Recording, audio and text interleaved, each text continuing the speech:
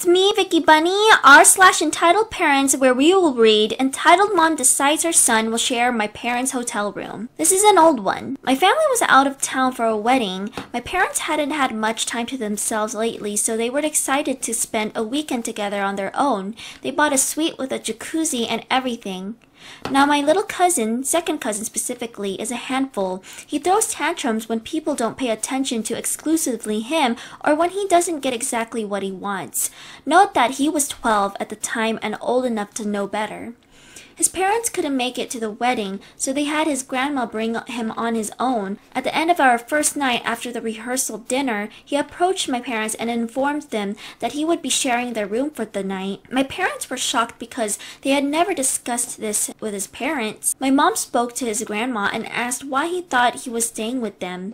She explained that he really wanted to stay in their room and she and his parents thought it would be alright.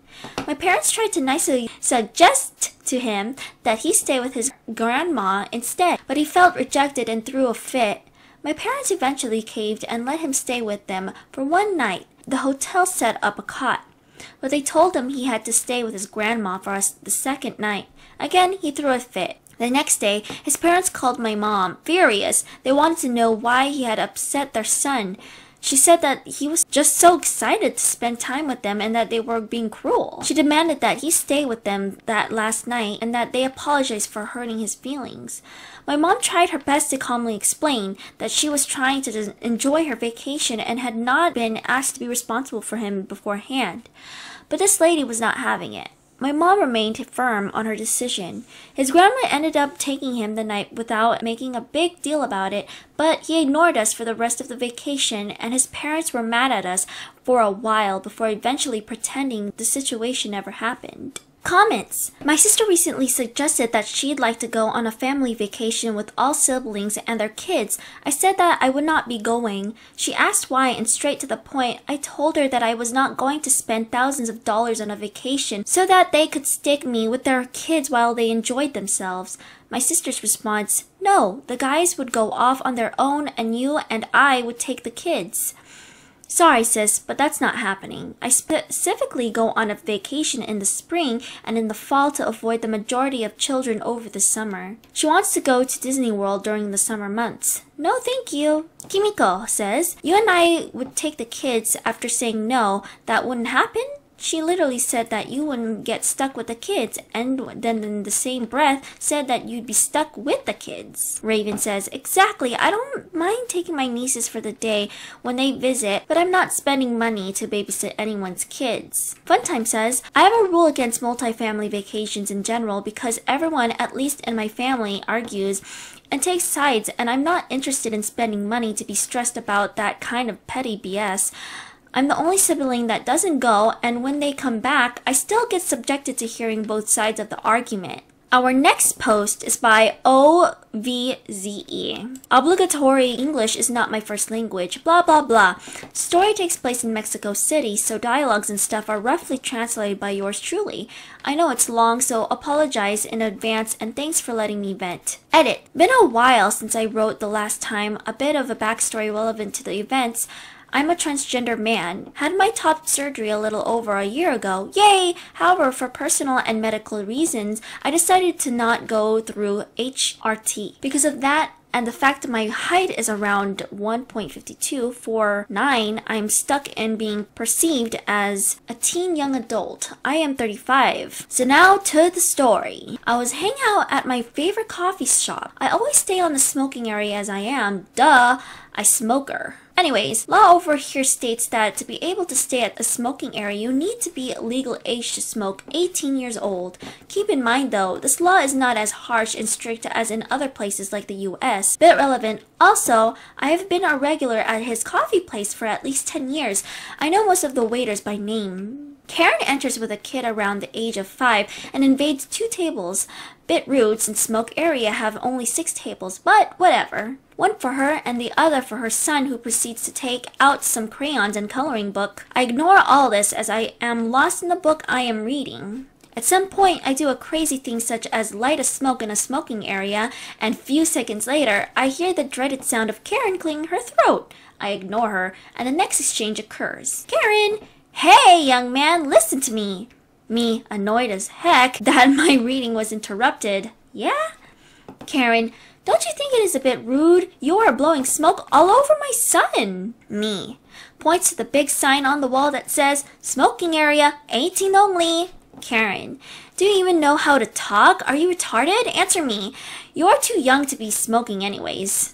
Me, whatever lady, proceed to take headphones out of my back pocket and plug them in. Karen, keep speaking out by the miracle of technology, can't make out a word she says. So I figured that was all. A few minutes later, I noticed some commotion around me and again hear the sound of dear Karen's banshee howls. I look up and see Karen arguing with one of the waiters and pointed at me. So, of course, I take off my headphones to wear what was that all about. Karen, you have to do something. He is clearly underage and blowing smoke all over my son. Don't think for a second I won't call the police on this. Waiter, ma'am, as I already told you, I don't need to ask that young man's ID as he has been coming here for years. Karen, I don't care. I know the law and my rights. He needs to show his ID to stay on a smoking area. Kind of right, I will concede. Me. Lost interest at the point and plug myself back to my music. Waiter, after a few futile minutes of arguing with Karen, taps my shoulder. Hey man, I'm really sorry. Could you just take out your ID so this lady can move on?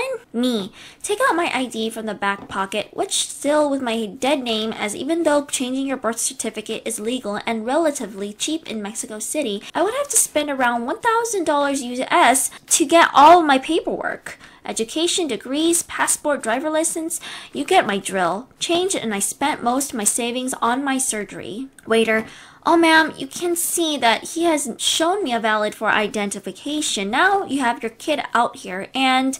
Karen, let me see that. Takes my ID from the waiter's hand. This is clearly fake. This is a woman's name. How dare you impersonate a woman? Waiter, ma'am, the idea is real and you need to give it back to him right now. Karen, no! I am calling the police right now so they can confiscate this and question him about why he is carrying a fake ID. This is a felony. Talking to me.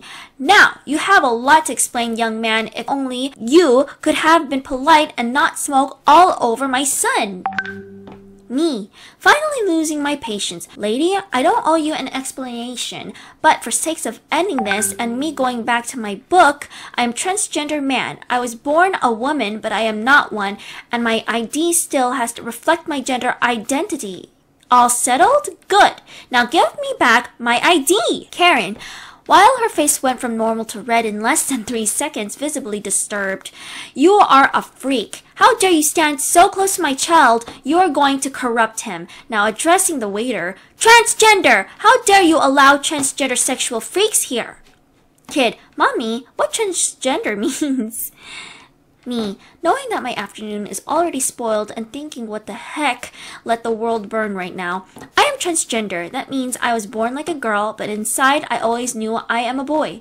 So I changed my name and how I look, and I am very happy right now. Karen, this is overlapped. A little while I was speaking to her son. Don't talk to my child. Don't even dare.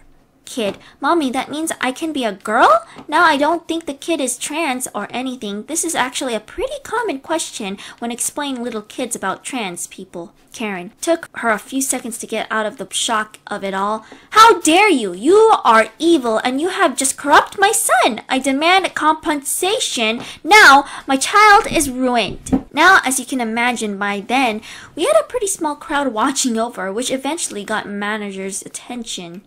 Manager, what is going on out here? Ma'am, I will need to ask you to lower your voice and moderate your language. She used a choice of cuss words and offensive slang to refer to me, but won't even dignify to reproduce them. Karen, I will talk as loud as I want. It is outrageous what happens here. Are you in charge? Manager, yes ma'am, I am the manager of this coffee place, and if you don't lower your voice, I will have to ask you to leave. Now can you explain to me, why are you yelling at my staff and customers? Karen, I am a member of the Family League. Family League in Mexico is a right-wing association that fights against LGBT rights in general, abortion, single moms, and yeah, everything that is not your traditional mommy, daddy, and kids family. I will have this place shut down in a heartbeat if I don't get a compensation right now. Manager, being a bit sassy at this point. And exactly why should we compensate you for? Karen, that freak made my boy transgender. You allow a sexual predator be here and corrupt young minds. Manager, and again, how that entitles you to any compensation? Karen, I will have to pay for therapy for my son now. Maybe even ask my congregation to pray over him. That costs money. This is reckless endangerment. Those freaks should be kept away from innocent, GD-fearing people. Guy customer, come on lady, stop. You have been drumming our ears for 10 minutes now with your ignorance and transphobia. If anyone is entitled to compensation, is us. Manager, I agree with him, ma'am. Please leave the premises. Karen, this is not the end of things. I will have your license in no time. Grabs her kid and proceeds to leave. Waiter, blocking her away. There is still the small matter of the bill, ma'am, and give me the ID back. Karen, I didn't even got to drink my coffee. It is already cold. I shouldn't have to pay. Manager, that sounds like your problem, but if you want, we can call mall security in no time. Let them settle this, and in the meanwhile, also let them write a report of you having your son that is clearly underage on a smoking area. Now, this kind of complaints may lead to be equivalent of CPS involved of mall security passport to the police. Karen is defeated at this point. Such a wonderful view. She threw my ID to the ground, got her kid, and started leaving. As she left, I couldn't help myself. Probably not my brightest moment, but yeah, I was pissed. Me, yelling at her kid, hey kiddo, remember you can be anything you want to be. Karen huffs and puffs and gives me the finger as she walks away. Okay, so greetings from a magical Mexico City. Thanks for letting me vent and for reading this, and much love to all my trans folks out there. Stay strong and don't let transphobes get to you. Okay, everyone, thank you for reading. This was a crazy story. I can't believe this happens. Like, I don't care what beliefs you have on each side. I just wish that people could just be graceful with each other and not treat each other in such a terrible way. And from the story, it just reminds me to just not treat others differently just 'cause. Just treat them nicely. Okay guys, thank you for watching. Go to my next other videos. I'll be reading more awesome, crazy Reddit stories. And I'm excited to see you guys in the next one. See ya guys!